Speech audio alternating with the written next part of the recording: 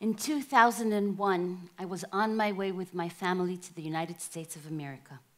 Before we left, we went to say goodbye to my then 90-year-old aunt. As we walked into the room, my 6-year-old son ran up to her and said, "Auntie, we're going to the United States. I'm going to America." Nostalgia covered her face as she looked at him, and she said, "Ah, America. I remember the first time I went there. I was 16 years old. It took me 3 months to get there." Panicking, my 6-year-old turned around, looked at me, and said, "Mom, please tell me we're taking a different airline." He was right. In his world, the distance between Tel Aviv and New York is just a night's sleep away. Definitely not something that requires 3 months of travel. By the time he will have a 6-year-old of his own, it'll probably be even shorter. We are world changers. We shape, create, design, and manipulate the environment and our bodies to fit our needs, to make our dreams come true. And we're the only organism on Earth who does that. How come? What is it that makes us, on one hand, part of this amazing living world, 99% of our DNA shared with it, approximately, and on the other hand, so different?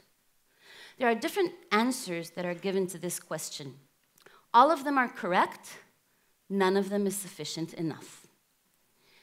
If you look out there, you will see, some of us will say, we are the complex tool builders of the world. Well, that's correct, but so is this nest. No less complex. This is a nest of sociable weavers. Sometimes it will inhabit up to 100 pairs. They work together, creating chambers, raising each other's young, helping each other in community and communication, turning their nest not only to a nest of many, but into a city. This little fellow was standing on top of a hill. It was snowing. It was freezing. The wind was blowing. And I was watching him as he found a very unique way to create his nest. The chin-strapped penguins create nests by bringing rocks and placing them, and stones, placing them and creating their nests. So he stood there watching his peers as they went down and up the hill, bringing stones up against the wind in the freezing weather. He was just standing there, and each time one of them turned his back on him, he rushed up to their nest, stole the stone that they brought, and ran to his own nest. And then stood there, completely innocent. Finally, they caught the thief, and I can tell you that I heard a lot of squeaking and a huge racket. I have no idea what they were saying to each other. They were not happy. There was a lot of punishment going on. One of the answers that we give is that we are probably the only species that understands what time is. We can plan far away plans for years to come. We understand what existence is, what it means not to exist. Well, for 24 hours, I witnessed a parade of elephants walk up to the corpse of their peer who was devoured a couple of hours earlier by a pack of hunting lions. Some of them stood vigil. The others walked up, one after the other, bowed their heads, and then went back, making room for the next one in line to come up.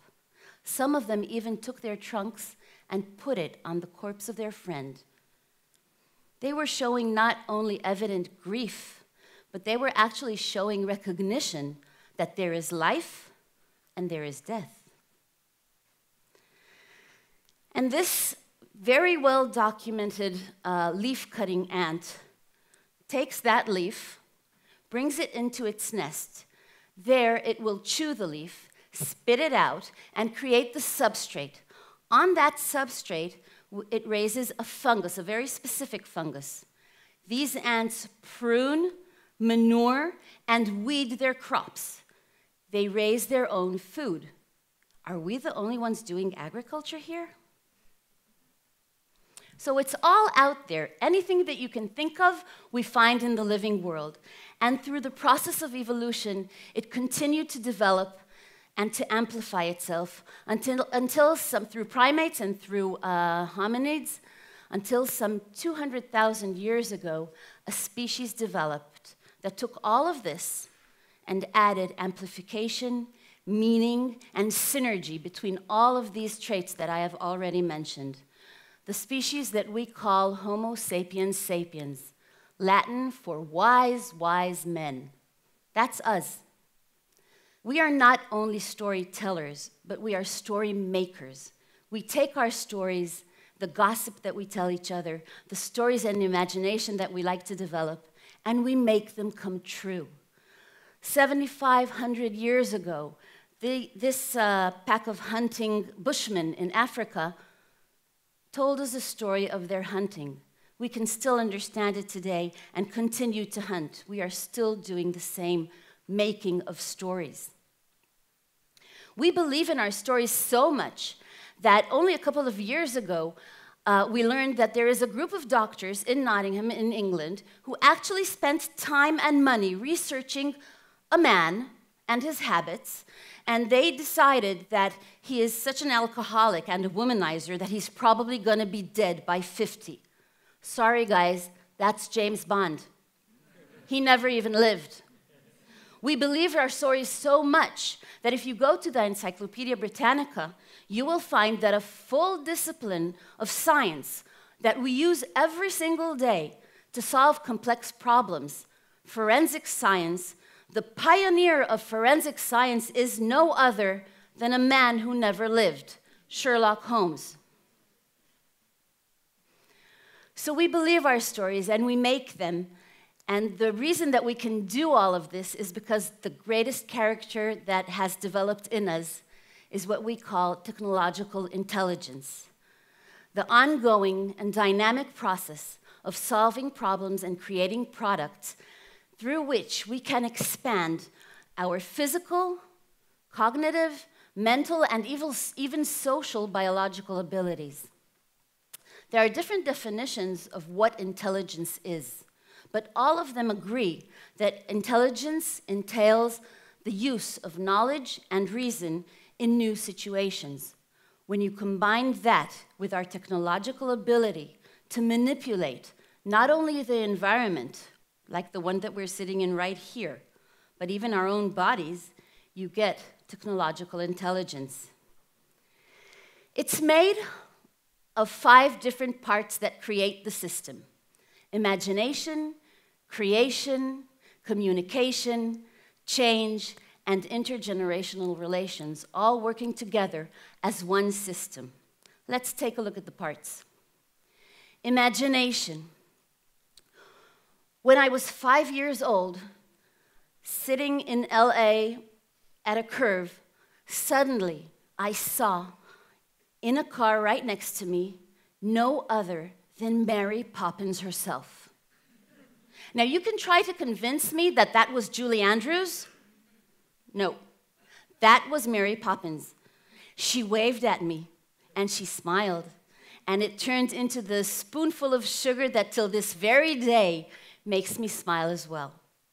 When she drove off, I'm telling you, she was on her way to her umbrella to go up to the stars. We need the Tooth Fairies and the Harry Potters and the Wonderlands in our lives. They make our lives richer. They make us imagine somewhere over the rainbow there is a pot of gold, and boy, what I'm going to do with it when I find it. We fantasize about Oz long before we've left Kansas.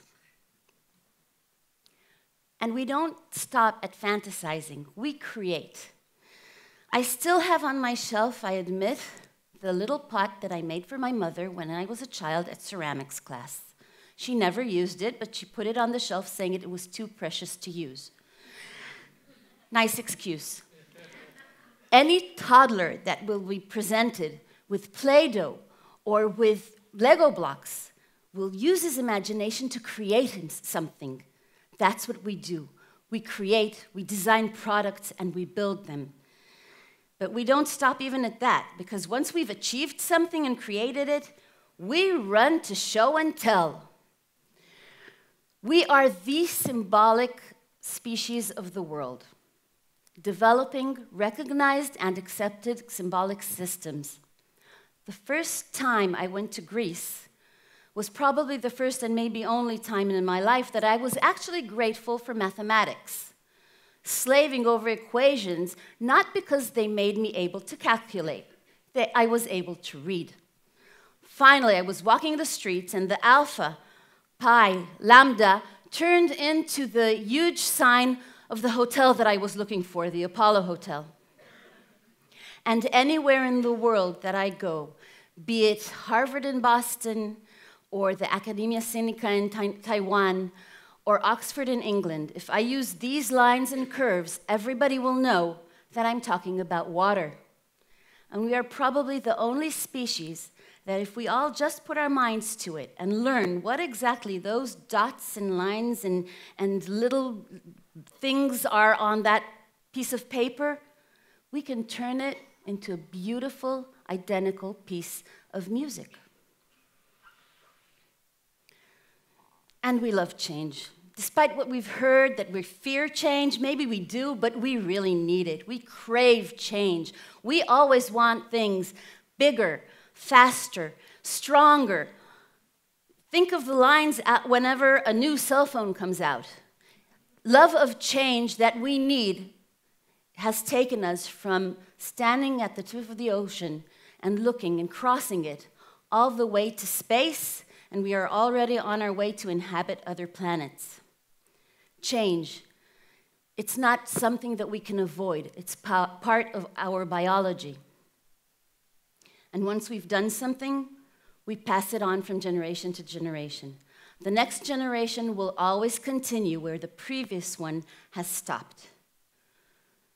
A week ago, I was driving, and I was thinking, debating with myself out loud, should I take a right turn, or a left turn to avoid traffic? And my 3-year-old granddaughter was sitting in the back and saying to me, "Grandma, just use Waze." She was right, which I did. We don't have to carve on stone anymore. We don't even have to use ink anymore to write. We stand on the shoulders of giants who have already achieved something and continue from there. Our technological intelligence is the product of evolution. It developed in us. But it's not only the product of evolution. We also implement it through Darwinian laws. We use our technology as if we're selecting evolution. Let's think about that one for a minute. Just think of your closets. How many clothes and shoes do you have? We create a wide variation of products and artifacts in each and every area of our activity. And then after we've created this wide variation, we select the one that we like most, the Batmobile. And after we've taken our Batmobile and ran the streets, the next generation doesn't have to go back and paddle its feet in order to move from place to place. So where is all this taking us, this technological intelligence of ours? In my opinion, it gives us huge power, very meaningful. We have become the most powerful and probably the most influential species on Earth. But with that power comes a continuum that starts with success and goes all the way to danger. It's up to us to do 3 things. Use that continuum to choose through responsibility, through respect, and through sustainability. That is our human potential, our ability to choose where exactly we want to be when we use the powers that have developed in us through nature. I, for one, am a cockeyed optimist. Maybe because for the past 2 years, I've been walking around with this, the picture of 2 embryos who have since then become 2 out of my 4 beautiful granddaughters. That is due to our technological ability, which I am very grateful for. A year ago, I was standing on the bridge of the Ocean Diamond in the Southern Sea. the captain called me up and said, "Come look at the radar screen." So I walked up. I looked. There was nothing there. It was empty. "That's exactly what I want you to see," said the captain. "We are the only ones out here at sea. There's no one else around."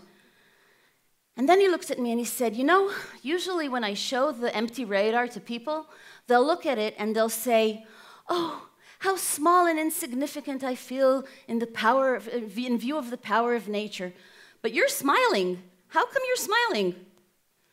And I said to him, 'You know, I'm standing on this metal shell in the middle of the largest body of water on Earth with a cup of cocoa, which I am raising now to you, looking at a screen that tells me that 20 kilometers around me, there's nothing but freezing sea. I'm not even supposed to be here biologically.